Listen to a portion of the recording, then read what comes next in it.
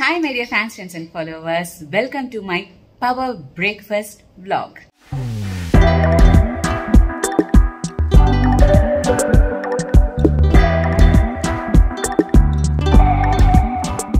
Usually என்னுடைய breakfast வந்து 2 or 3 eggs with yellow இருக்கும். But sometimes நான் relaxed கொஞ்சம் வீட்ல இருக்கேன் அப்படின்னா I will do some fruits along with it and with my BCC juice. இந்த vlogல வந்து நான் என்னுடைய juice, eggs and fruits நான் எப்படி எடுத்துக்கிறேன். முக்கியமா இந்த BCC juice preparation பாருங்க. It's very helpful. இந்த BCC juice வந்து நான் எப்படி prepare பண்ணேன் அப்படின்றதுக்கான ரீசன் என்னன்னா, இந்த ஆப்பிள், பீட் அண்ட் கேரட் போடும்போது ரொம்ப ஸ்வீட்டா இருக்கும். இந்த ரூட் வெஜிடபிள்ஸ் உடைய ஸ்மெல் வந்து ஓவர்வெல்மிங்கா இருக்கும், குடிக்க கஷ்டமா இருக்கும். ஸோ அதனால நான் என்ன பண்ணேன், பீட்ரூட்டும் கேரட்டும் கூட சிலரி ஒரு கொரியாண்டர் இது நான் போட ஆரம்பிச்சேன். கொஞ்சம் டேஸ்ட் குடிக்கிறதுக்கு ஓகேவா இருந்தது.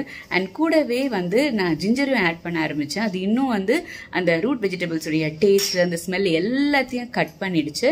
அண்ட் மார்னிங்கே இது சாப்பிட்றதுனால என்னன்னா, நம்மளுடைய டைஜஸ்டிவ் சிஸ்டம் வந்து டைஜஷன் ப்ராசஸ்க்கு ரொம்ப சூப்பரா ஹெல்ப் பண்ணி கொடுக்குது. ஸோ நீங்களும் இதை ட்ரை பண்ணி பாருங்க. நான் இது எப்படி ப்ரிப்பேர் பண்றேன்னு பாருங்க. இன் அடிஷன் டு தட் உங்களுக்கு வேணும் அப்படின்னா you can add Indian gooseberry, நெல்லிக்காய் அண்ட் ஈவன் கொஞ்சம் கருவேப்பிலை ஆட் பண்ணிக்கலாம். யூஸ்வலி இந்த சுகர், தேன், நாட்டு சக்கரை, வெல்லம் இதெல்லாம் போடுவாங்க டேஸ்ட் பிடிக்கலன்னு. பட் எனக்கு தெரிஞ்சு நம்மளுடைய healthy skin, nails and hair maintain பண்ணணும், பாடி இன்ஃப்ளமேஷன் இல்லாமல் வச்சுக்கணும், ஆக்டிவாக வச்சுக்கணும்னா it's better that we avoid sugar half any form. So let me show you how I do the juice and how I do the breakfast. இதுதான் என்னுடைய BCC ஜூஸ்க்காக நான் cut பண்ணி வச்சிருக்க vegetables: carrot, சிலரி and beetroot. BCC that is beet, carrot and celery or coriander. இந்த மூணுத்தையுமே சேர்த்து அரைச்சு அது கூட கொஞ்சம் தண்ணி மிக்ஸ் பண்ணி I will drink every day. So இது டெய்லி குடிக்கலாம், ஒரு பிரச்சனையும் கிடையாது. இது கூட வந்து கொஞ்சம் ஜிஞ்சரும் போட்டிருக்கேன். ஏன்னா அந்த ரூட் வெஜிடபிள்ஸ் உடைய ஸ்மெல் எல்லாம், அந்த டேஸ்ட் எல்லாம் கட் ஆஃப் பண்ணிட்டு நம்ம குடிக்கும்போது கொஞ்சம் நல்லா இருக்கும். இது நாங்கள் 3 பேர் சாப்பிட போகிறோம் அப்படிங்கிறதுனால நிறைய பீட், கேரட் அண்ட் சிலரி ஆட் பண்ணியிருக்கேன். ஒருத்தர் சாப்பிட்றதா இருந்தால் சின்ன பீஸ் பீட்ரூட்டு, ஒரு ஹாஃப் கேரட், கொஞ்சம் கொத்தமல்லி போட்டாலே போதும். ஏன்னா ரொம்ப ஸ்ட்ராங்காகவும் ரொம்ப அதிகமாகவும் நம்ம வந்து போட்டு குடித்தோம் அப்படின்னா நம்மளுடைய டைஜஸ்டிவ் சிஸ்டம்னால அதை வந்து ஹோல்ட் பண்ண முடியாது. அதை வந்து ப்ராசஸ் பண்ணுறது ரொம்ப கஷ்டமாக இருக்கும். கரெக்டான குவான்டிட்டி யூஸ் பண்ணுங்கள். And this is my double X omelette and my fruits, கொய்யா அண்ட் செவ்வாழைப்பழம் கட் பண்ணி வச்சுருக்கேன். அண்ட் ஜூஸ் ரெடி ஆயிடுச்சு. So this will be my power packed breakfast.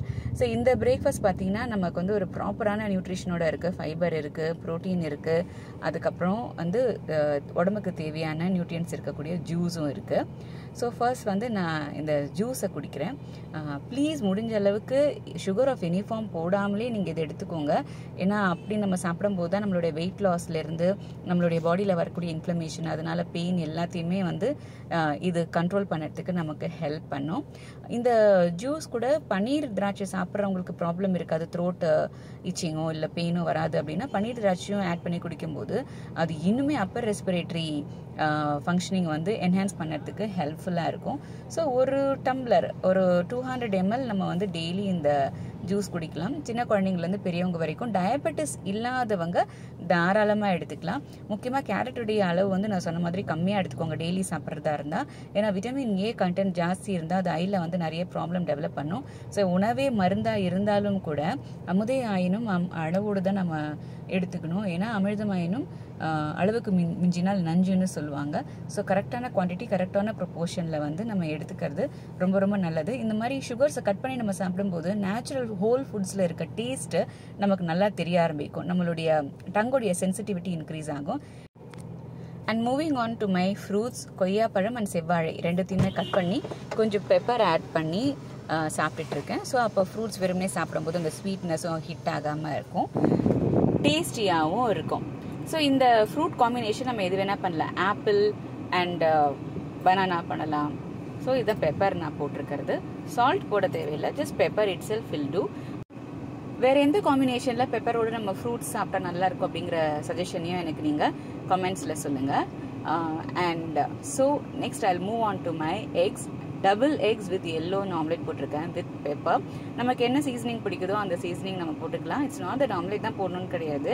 Scrambled X பண்ணலாம், இல்லை பாயில்டு எக்ஸ் சாப்பிடலாம்.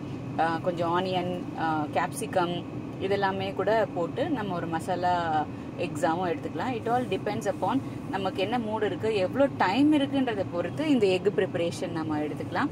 So X, juice and fruits இதுதான் வந்து வீட்டில் இருக்கும்போது மோஸ்ட்லி நான் எடுத்துக்கிற breakfast. This will be very very filling till 1:30.